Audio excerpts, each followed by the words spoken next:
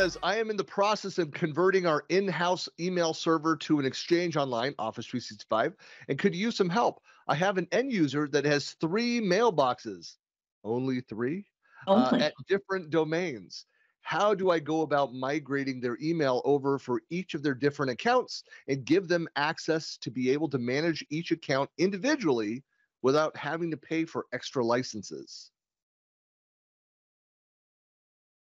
Why do they have 3, and can that be consolidated?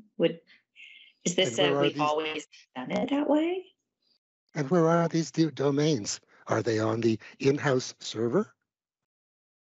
Which would kind of bring up, why are you doing this in the first place?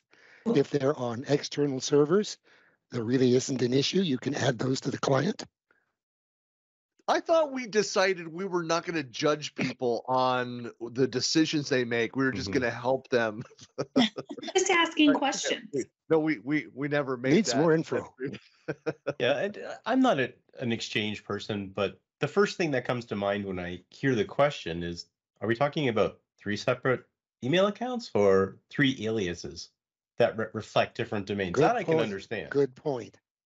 So how would you answer it knowing that it might be aliases? Hal and Joy and whoever else might know Exchange? I never If claimed they're aliases, there really isn't anything to do because an alias is a secondary reference to an existing mailbox. You can have, I have one mailbox right now that I've got an alias with. I can log into the mailbox with either username. Yeah, it's So just but gonna it's add my but it's one question. mailbox, not more. So just That update was the gonna be my aliases on question. the How do online you- account.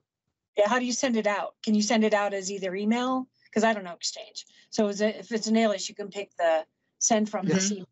Okay. Yes.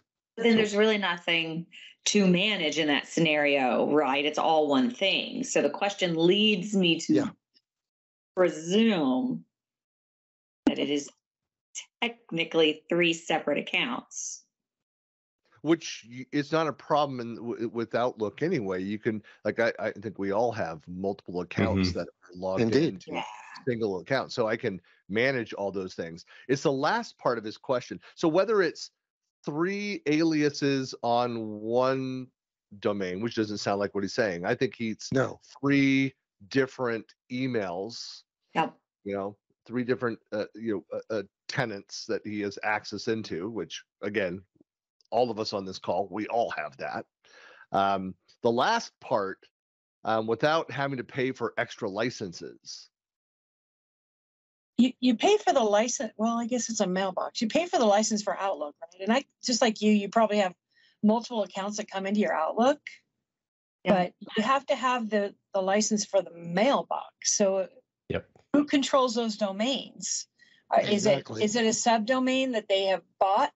Like the company has been acquired and now, ABC company bought XYZ company and now you can create that as use that as a registered domain in your tenant. I don't know.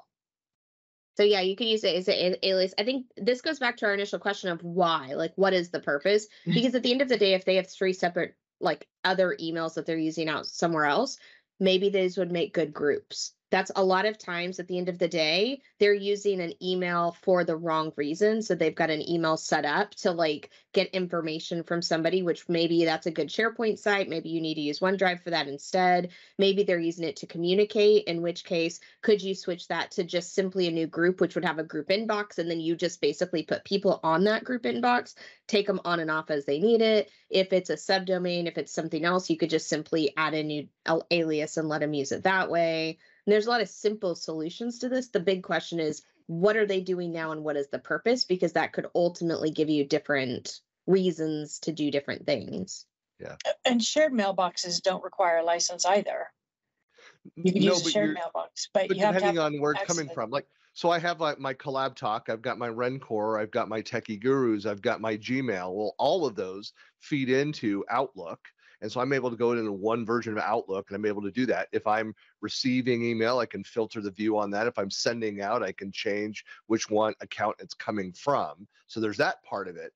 But I have my MVP account, my Collab Talk account, which I'm paying for individually.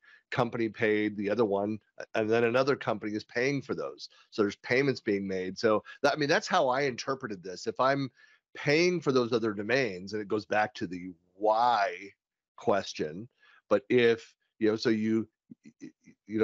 a cost with having a domain, managing the domain, and so you can't get out of doing that, but you can manage all of that from a single Outlook instance.